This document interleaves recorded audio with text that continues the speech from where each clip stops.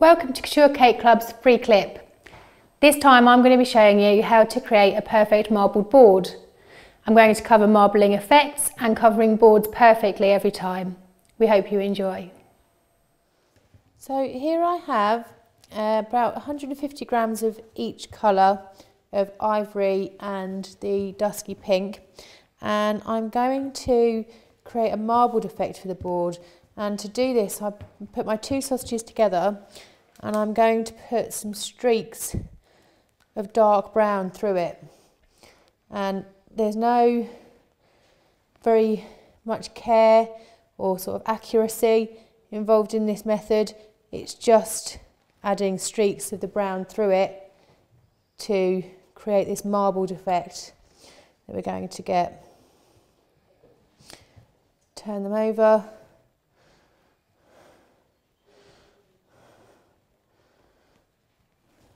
You want to have about 3 or 4 stripes on each side. Push them together, and I'm just twisting them together. And then I fold in half and then twist again. At this point, you just want to give a gentle mix of these two colours together.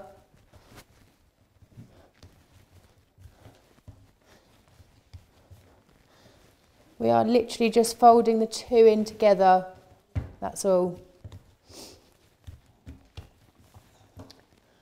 I'm just going to wipe the excess brown off of the worktop so it doesn't smear through what I've got already.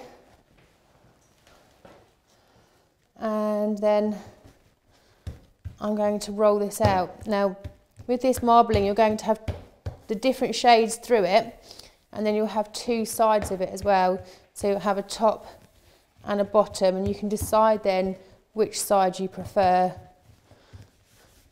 for your actual board.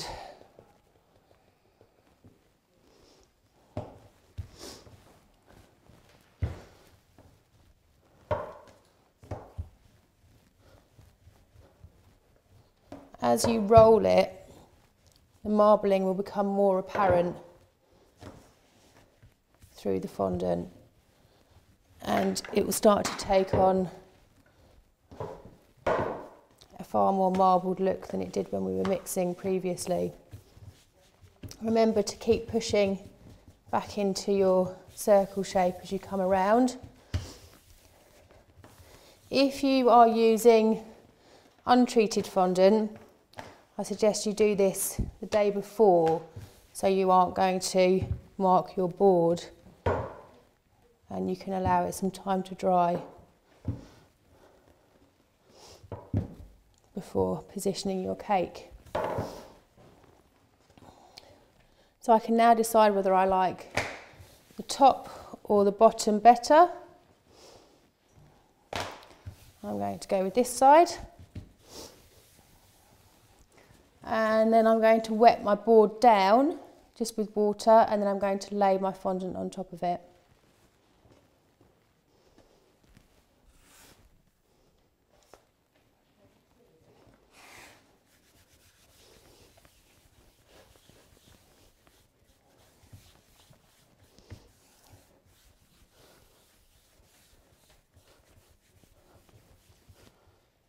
Make sure you push any air bubbles out from the sides before you seal it, and then close your edges around the edge of the cake board so you can see where we're going to cut and mark.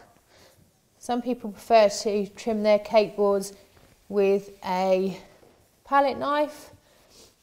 I use a pizza wheel for pretty much every Sugar Crafts task, including trimming boards. You should make sure that your cake board isn't too wet below it, or you'll be much more likely to stick when you come over with your smoother.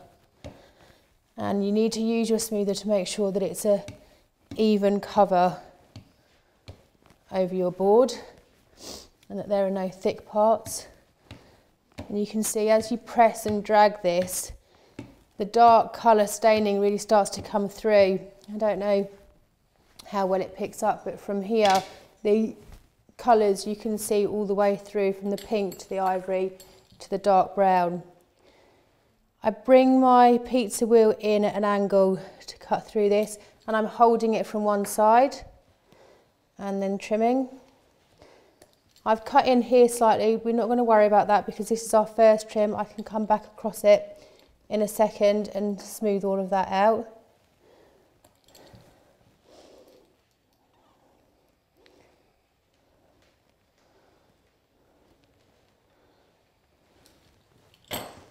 Take off my excess. And now I'm going to come back across with my smoother. Smooth off the edges, and then I'm going to re-trim again around the board, and then I'll tidy up all of the edges and give a nice smooth finish in just a second.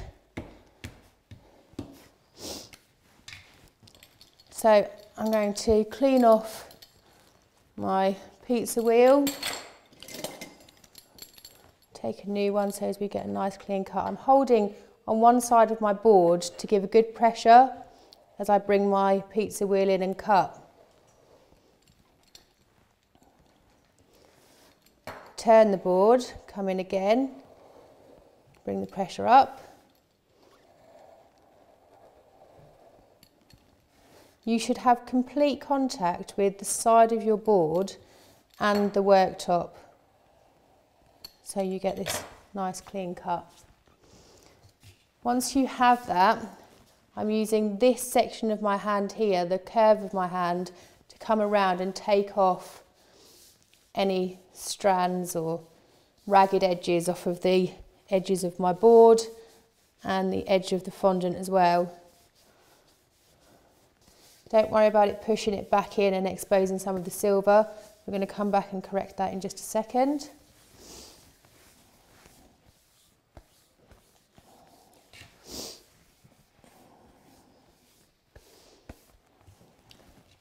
So anywhere that it's then taking it off, we can just smooth back over with the smoother to cover those exposed areas again.